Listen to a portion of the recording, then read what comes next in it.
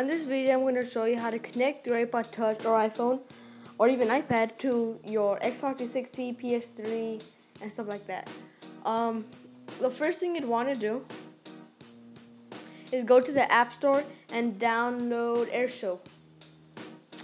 It's pretty it's free. Your iPod doesn't have to be jailbroken for this, so it's pretty easy. Then you want to open it up. Okay.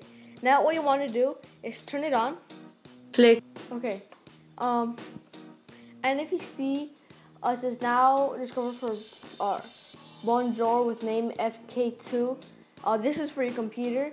What you can do is you're gonna go to http fk.local or http, and then it's gonna give you an IP address. What we're gonna do, let me just close out of this. Then you want to open up your web browser. Okay, and then you want to type in, I'm gonna do this one first. Okay, and then you just want to search that, and here you go. Here's all the images that was on my iPod. All these just got off, and you could download them and put it onto your computer. Or what you could also do is put it onto what's it called? Onto your Xbox or PlayStation 3. I'll be right back. I'll be at my Xbox. Okay, the first thing you want to do is you want to make sure the AirShow is on your iPod, and then you want to go to My Pictures or Picture Library, and over this computer is gonna change to or the name, and then AirShow. You want to click on it. Hit A, and then you want to go to camera roll, and there you go. Oh, you can't see that one. That's weird. But you can see all these images. So that's pretty cool.